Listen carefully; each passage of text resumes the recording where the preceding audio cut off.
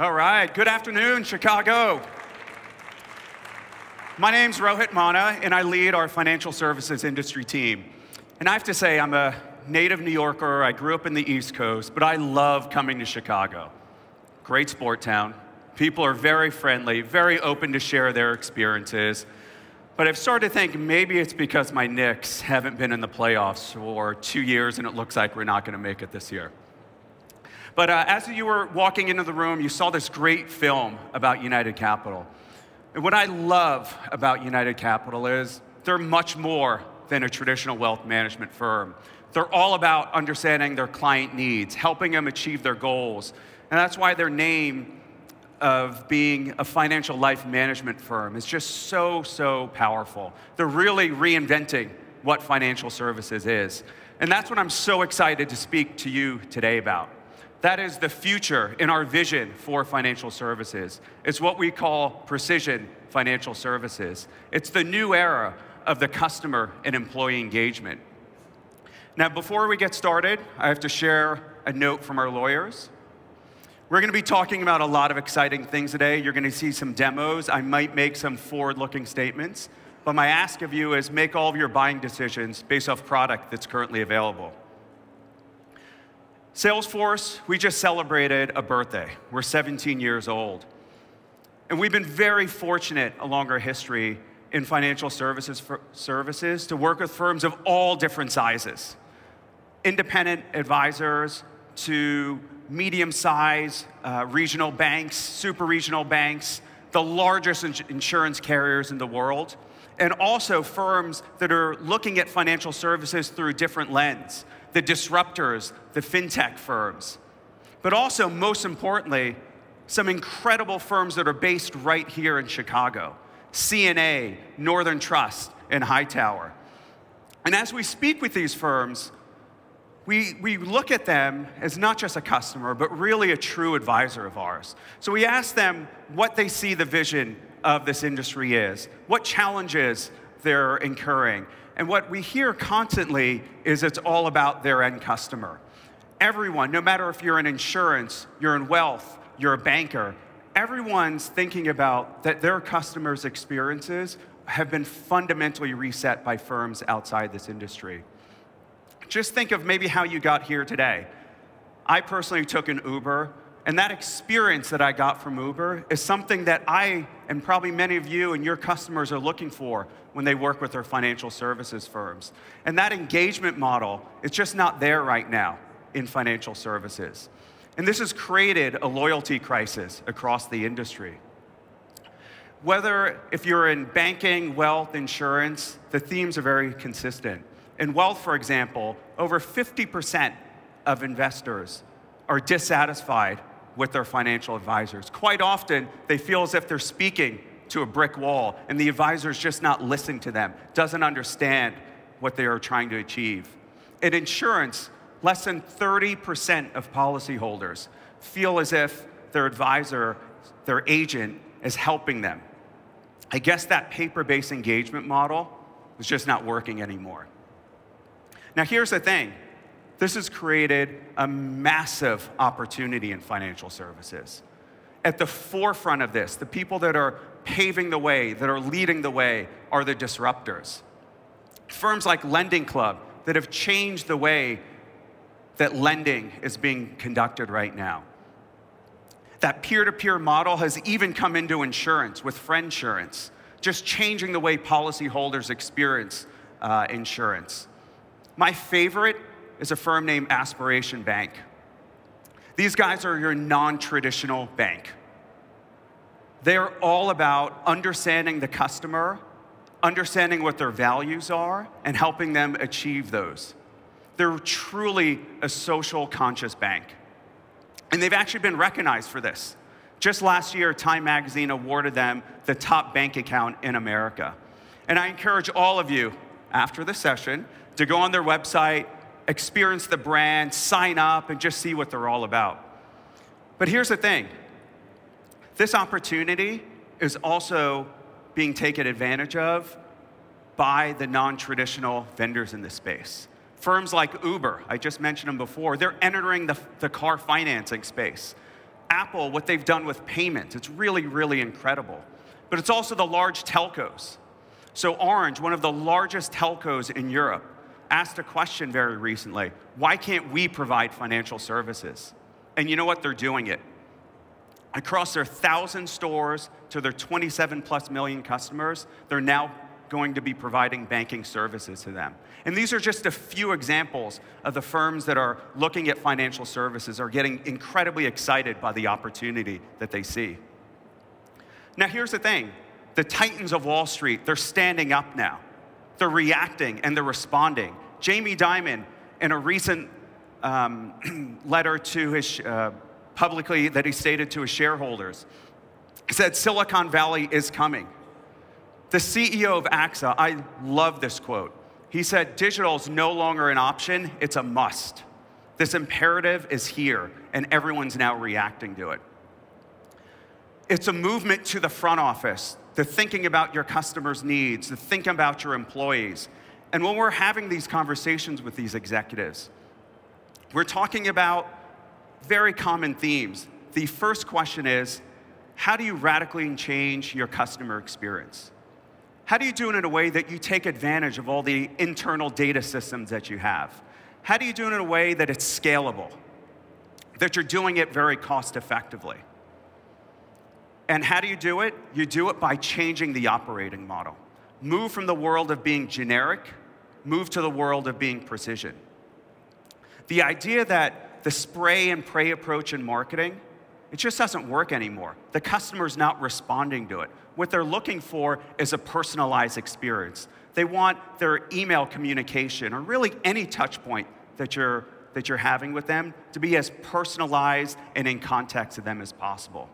The idea of just waiting and being reactive just doesn't work anymore. Your customer wants you to be proactive, to understand what their needs are, help them achieve them. The idea of being product-centric doesn't cut it anymore. You need to be thinking about what the goals are of your customer, building a really rich profile around them, and helping them achieve them. Most importantly, you need to do it when the customer wants and how they want to receive those services. Now, how do you enter this stage? How do you start delivering this precision experience?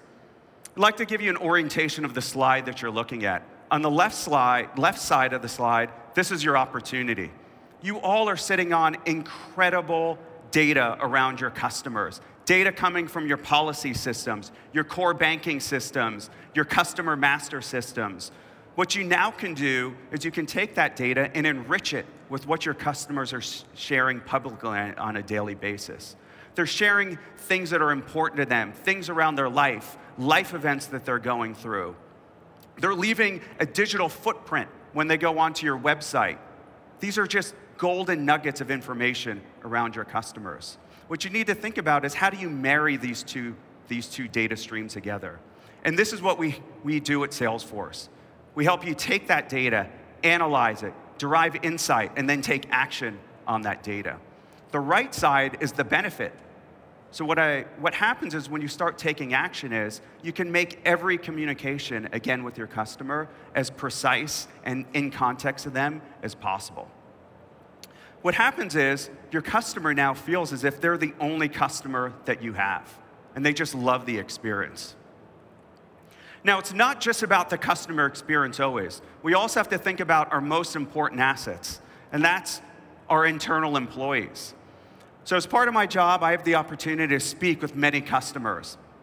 And no matter if I'm speaking to an agent in insurance, a relationship manager in banking, or an advisor or broker on the wealth side, what I often hear is they say, Rohit, we spend so much of our time just trying to aggregate data internally, trying to stitch that data together. And we're spending all this time on just trivial tasks. And that's not what they're good at.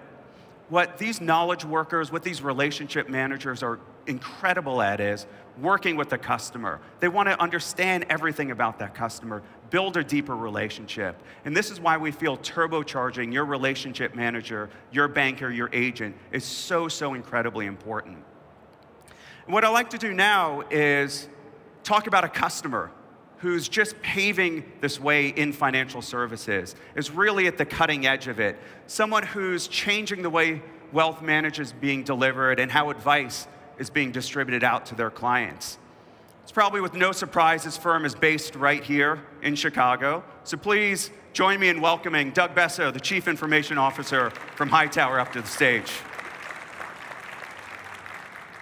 Doug, thanks so much for being here. Thanks, Rohit. Doug's also an East Coaster who now lives in Chicago. For the weather. Yeah. So Doug, we were just talking about how important it is to have productivity, with your internal employees. Can you talk a little bit about at Hightower, why that's so important to the advisors? Sure. Yeah. I think it starts with, our advisors come to us because they don't want to be worried about the day-to-day. How their office operates, productivity within their office. They should be spending time with their clients. They're not growing their business if they're thinking about all those other things. So when I go into an office, the first thing I ask is kind of what do you do on your day-to-day and where are you spending your time? And if they're not spending 80, 90% of their time on clients, then that means that I'm not doing something right. So it starts with that and where their focus is. I love that, just the need to make your advisors as customer or client-centric as possible. You're a great person in the technology space. You've done a lot over your career. Can you talk a little bit about why you selected Salesforce, how you're using it as part of your strategy at Hightower? Sure. I think it started with 4 years ago when I came to Hightower. We're a startup. We're 8 years old. We couldn't build it from scratch.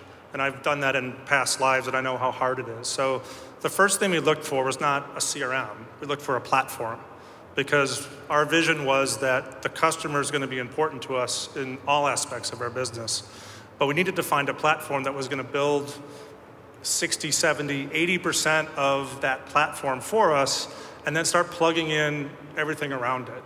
Because the other philosophy of our business is we want the best of the best. We don't want one solution for everything. We want multiple solutions catered around what's best for our advisors because they're building a business around their clients.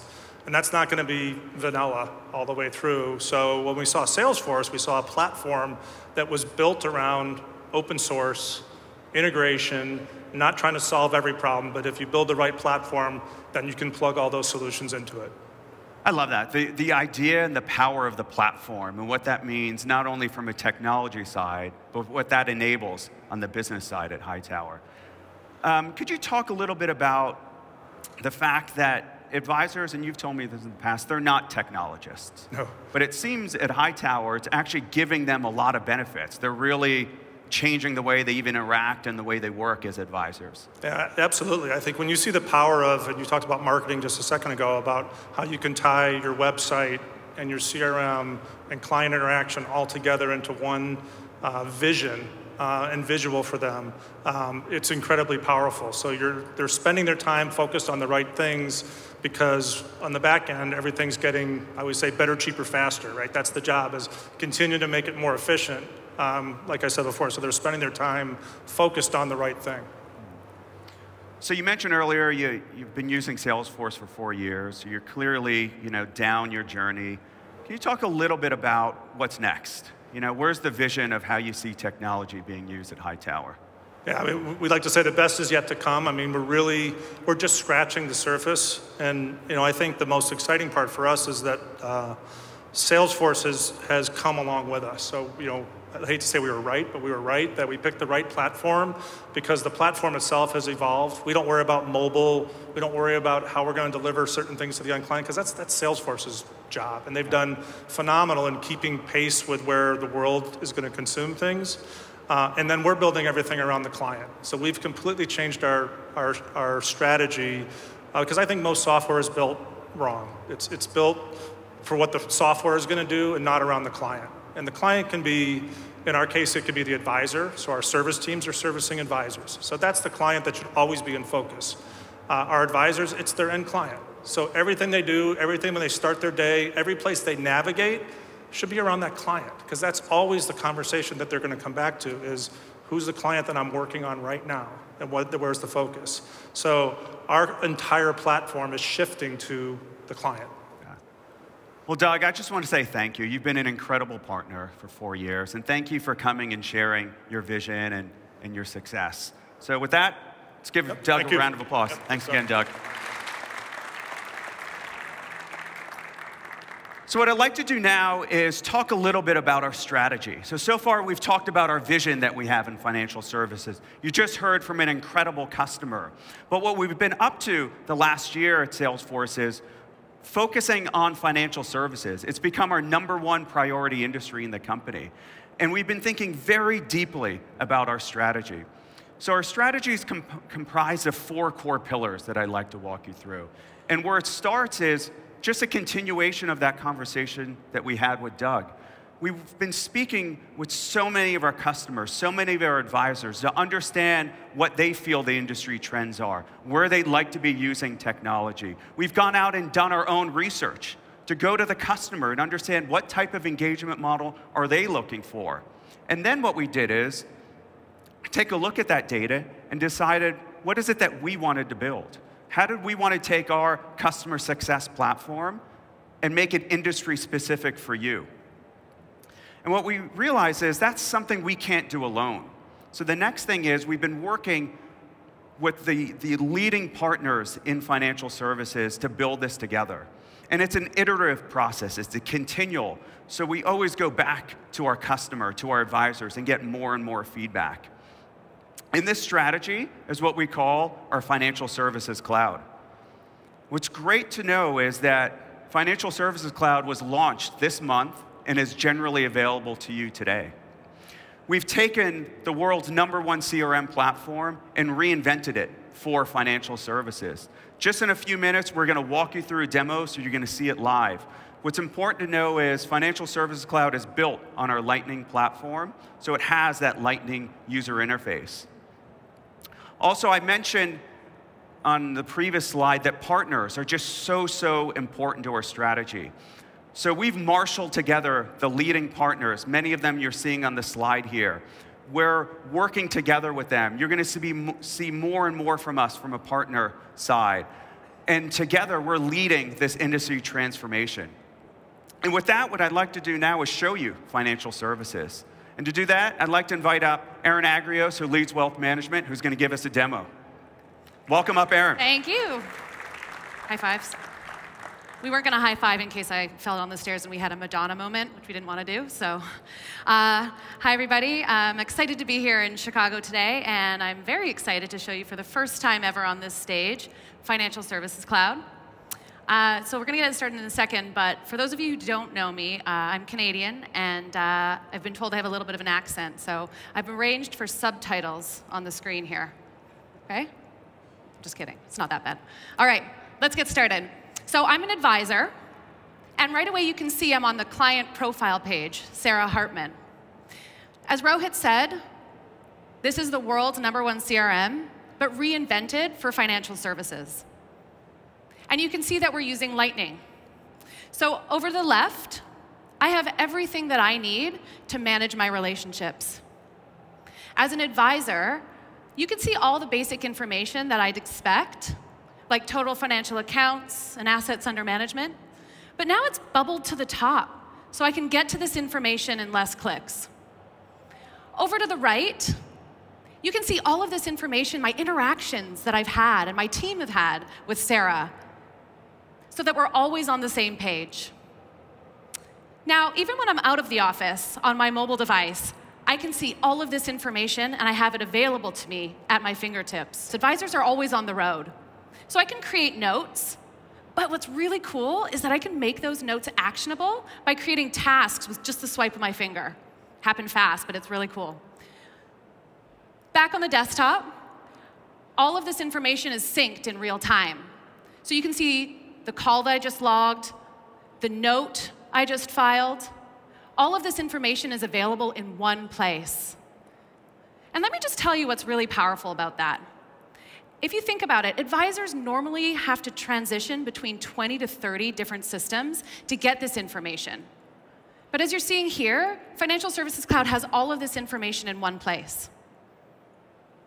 So now that I have all this information in one place, what can I do with it? Jeff, let's show them how I can manage my book of business. Using Financial Services Cloud's powerful reports and dashboards, I can see all of this information in real time. I can see total clients, I can see total households. All of this is out of the box. And now I have forensic level of insight so that I know exactly what to do. But this isn't just about managing my book of business. This is also about deepening the relationships that I have with my clients. So you can see here on this engagement dashboard, I can see all of the proactive opportunities that I have to reach out to my clients so that I know who to reach out to and for what purpose. Information like clients not contacted in the last 60 days. That's kind of important, right? Clients nearing retirement. And even clients whose birthdays this month. But I'm a pretty busy advisor, so I need to plan what I'm going to do for this week. So in order to look at this information through a slightly different lens, I'm going to use the powerful client segmentation capabilities that I have in Financial Services Cloud. Jeff, let's have a look at that. So now I can look at my book of business, but I can slice and dice my book of business depending on what I want to see in the moment, using the powerful filter capabilities. I can even use the pre-built filters to get to this information a little quicker, like clients' birthdays this week. So once I sort this information, I can see my most important clients right at the top of the list. You can see that I've got Rachel Adams right at the top here. And it turns out it's her birthday tomorrow. So let's give Rachel a call. But before I do that, I want to dig into her profile a little bit because I need to know what's been happening with her since the last time I spoke. So let's look at her client profile. I mean, this is a rich 360-degree view of Rachel. Right away, I can see the financial summary information. And I said, she's one of my best clients. We're managing 97% of her wallet share. That's incredible. Let's have a look at her relationships, though, because it's not just about my relationship with Rachel. It's about her household as well. Wait a second. Now that I'm looking at the household, why is that wallet share only 51%? That's depressing. OK, we're going to have to come back to that. But this household page is really exciting. I want you guys to get really excited about this. We've spent a lot of time trying to pull this information together. Normally, household information is scattered across multiple different systems. And the result is that our advisors have an incomplete view of their client relationships. But you can see here in Financial Services Cloud, I can right away see Rachel's immediate family and all of the interactions that I've had. But I can also see her extended relationships, like her centers of influence, her other family members. And take a look at this. Rachel's found herself a nice, rich Brit named Nigel Adams. We just had a meeting with him about his inheritance. So that could be what's driving that 51% wallet share. So I want to dig into that even further. And to do that, I'm going to click on the Adams household. Now, this is just fantastic. So now I can see financial summary information across the household. So I can see Rachel's accounts and Nigel's accounts. And what's driving that 51% wallet share is Nigel has his inheritance at another firm. Well, that's frustrating, because I want to manage that money. I can way better returns than that other firm. So I could pick up the phone, I could call it, say, move your money. You know, I can do a much better job, my performance is better. But I'm an advisor who manages relationships and manages my clients by providing really personalized advice. And so to do that, I'm going to have a look at their financial goals. This is really, really exciting. So we've partnered with financial planning tools to bring the goals information into Salesforce. So all of this information is right exactly where the client interaction is happening. Goals-based wealth management is extremely important. So I can see retirement information. I can see that they want to own a deep dish pizza restaurant. We're in Chicago. Why not? Who doesn't want to own a deep dish pizza restaurant? So we're going to help them get to that goal. So I pick up the phone. I said I was going to call Rachel, wish her a happy birthday. And now I'm providing her with really personalized, proactive advice that's helping her meet this goal. So let's fast forward 3 weeks. Normally, we would have had a lot of interaction that would have happened over the phone or email about helping them achieve this goal. But in Financial Services Cloud, all of this information happens digitally. You can see here, the Adams can interact with my team and I through our private client community. All of the interactions, all of the documentation is captured right here. I can even bring in experts, like a real estate expert or a deep dish pizza expert in this case, so that they can add value to the conversation. So this could happen from inside my organization or outside my organization. But the point is that Financial Services Cloud is helping me drive much more collaborative advice with my clients. And check this out. In the top right, I've got a notification. So even when I'm out of the office or working with my other clients, Financial Services Cloud is pushing me real-time alerts so that I'm always staying on top of what's most important.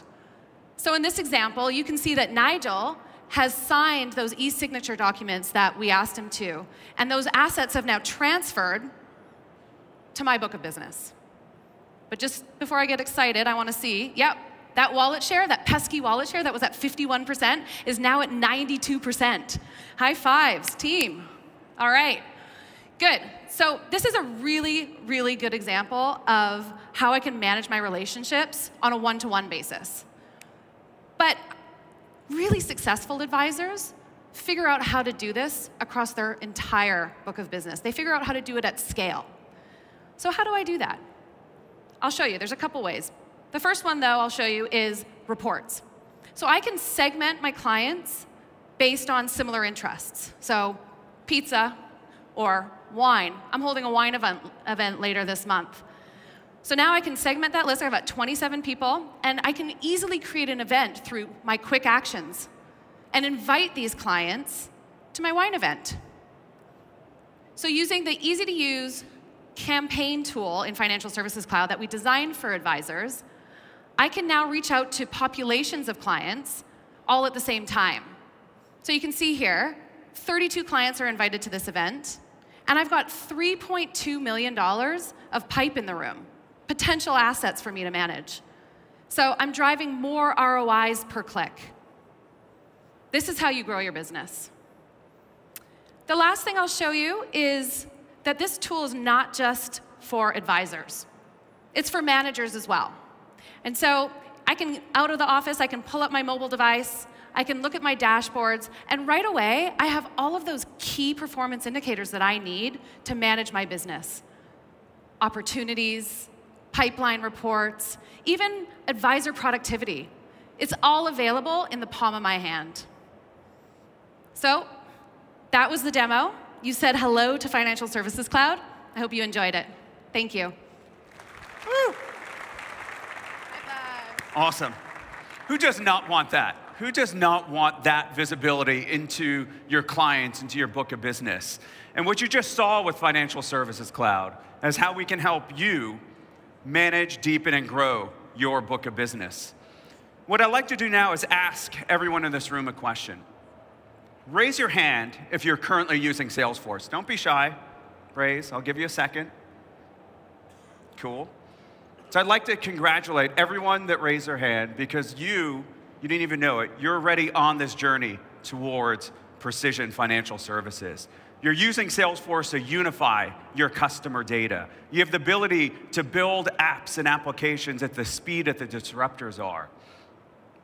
The next stage in this journey that you need to be thinking about is, how do you take this incredible data that you have in Salesforce and make it contextual, enrich it with other data feeds around your customers, turbocharge your agents and employees' productivity, enable your advisors and teams to work as a team when they're in the office, when they're out the office, to collaborate with their customers. But it doesn't stop there. It's also about taking all this enriched data and personalizing it to your customers, to make it proactive, like we talked about earlier, to put your customers on journeys that are incredibly, incredibly personalized to them. So it means something to them. It's in context. They find it valuable. This is what customers are getting, again, outside of brands, and it's something you all could be delivering to your customers in financial services. What's really exciting is, this is what we've been working on with Financial Services Cloud. You just saw a brief demo of it. There's so much that we've been working on here. And I encourage all of you to give us feedback. This is the way we're going to get better, the way we're going to do more. And the way I would ask for your feedback is 3 different ways. First, as you exit this room, please go outside and check out our demo stations, get hands-on with Financial Services Cloud, play around with it, ask some of the experts, ask some of your peers there what they think. The next thing is fill out one of our surveys. We have them when you're exiting the building. Again, we love to hear from you. And the last thing is join us tonight. We've got a great reception where you can network with all your peers and just continue to build this ecosystem and build your personal relationships. And with that, I'd like to thank all of you for spending your time with us today, and enjoy the rest of your time at the World Tour here in Chicago. Thank you.